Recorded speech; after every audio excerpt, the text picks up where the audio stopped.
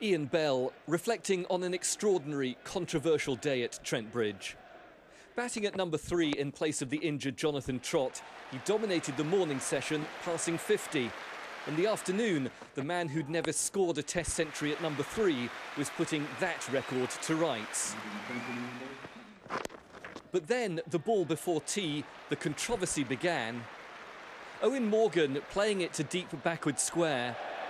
Both the fielder and the batsman seemed to assume it had crossed the boundary, but in fact, as replays confirmed, it hadn't. Bell and Morgan were actually walking off for tea, unaware that at the other end, Bell was being run out. The umpires conferred, were told about television replays, and the verdict was Bell run out for 137. He's called over though. Although Bell seemed to believe that the over and session had been brought to a close by this. If you go by the letter of the law, the ball was still alive and they just walked out of their crease. But in the spirit of the game, that's not on. When the Indian team walked out after tea, the Trent Bridge crowd gave their verdict on the apparent spirit of the game, only then to see Bell return, the tourists having withdrawn their appeal. England applauded the move, and the crowd's boos turned to cheers in a most extraordinary moment of Test cricket. He's had a little time to reflect and said he withdraws the appeal, and that's within his right to do so. It is within his right to do so. I can think of a few captains, and maybe I'd have been one who wouldn't have done so. I think Ian Bell's a lucky lad. It then emerged that Strauss and Andy Flower had asked MS Dhoni and Duncan Fletcher to reconsider during the tea interval, and that the Indian team had agreed. Bell's reprieve meant he was able to pass the 150 mark. He went soon afterwards, history recording a magnificent and memorable for all kinds of reasons 159. Overshadowed by Bell and the controversy was a pugnacious 63 from Kevin Peterson, a return to form 70 from Owain Morgan, a quick-fire, unbeaten half-century from Matt Pryor, and a late flurry from Tim Bresnan, which left England with a lead of 374 going into day 4. Day 3 ending in smiles, thankfully, after everything that had gone before. Mike Staniforth, Sky Sports.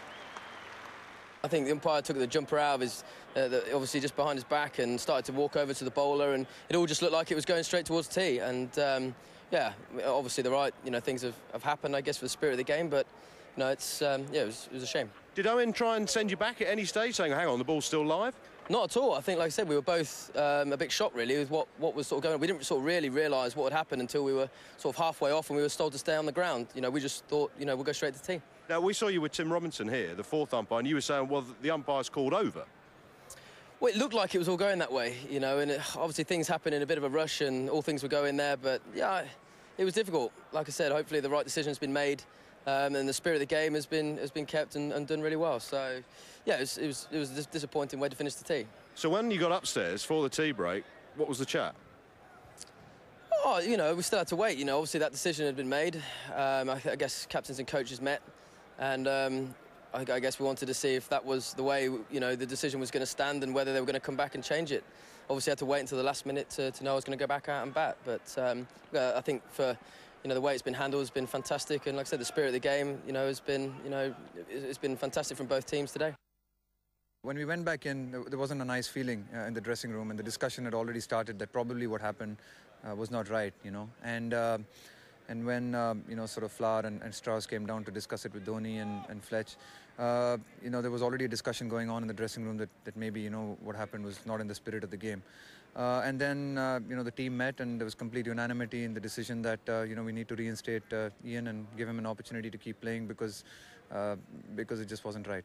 So just to be clear, the team had a strong input into that decision. It did, and led by Dhoni. I think Dhoni, I think he led it and led it beautifully. I thought he discussed the whole issue with everyone. Obviously, you didn't want, you didn't want people walking out of the dressing room, not sure about the decision or not fully behind the decision, but it was nice to see that everyone was behind the decision and everyone realized there was a little bit of a bitter feeling in the stomach when they came in for tea. Technically, though, he was out. He was out. I mean, technically, the loss of the game says he was out. So it probably did help that it was tea time and everyone went in, and you could see the discussion had already started that maybe it wasn't right, and it wouldn't have been nice if it happened to one of our batsmen. I mean, Dhoni was definitely right to initially appeal for the wicket, wasn't he? It was. I mean, the laws of the game were there. And it's tough when it's happening as well. You're not really sure whether he's going for the run, what's happening with you sort of jogging off.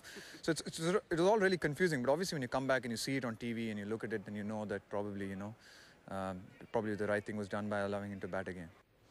Well, the ICC described India's gesture as very special, but former England captain Nasser Hussain thinks Bell was at fault and was lucky to be given a second chance.